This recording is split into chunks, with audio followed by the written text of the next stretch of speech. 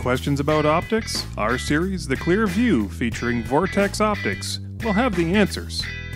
In this segment, Brian and I discuss some of the features that you should consider when choosing the right binoculars for you. Here we go. So Brian, when it comes to choosing the appropriate optic for your application, how do people go about doing that? So typically we'll start with magnification that they want. A lot of birders will do an 8 times magnification because it gives them a larger field of view to be able to capture birds that tend to move around a lot. Right. If you need a little further distance, you can get up to a 10 times magnification level. And then the really large optics, like the vultures and kaibobs, they'll not only get the larger objective lens, but they'll tend to get into even 15 to 20 times magnification with those.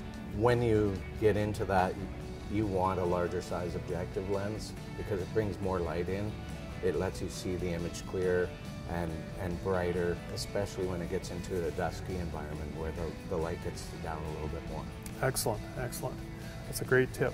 So many times we recommend that you choose a budget and stick with it. This is another one of those times. The difference here is, no matter which level of binocular you end up with, you can count on them being excellent quality, and they are all backed by an unstoppable warranty. Be sure to get your kids outdoors, get them involved with your purchase of binoculars so that they understand the differences, and always keep it real.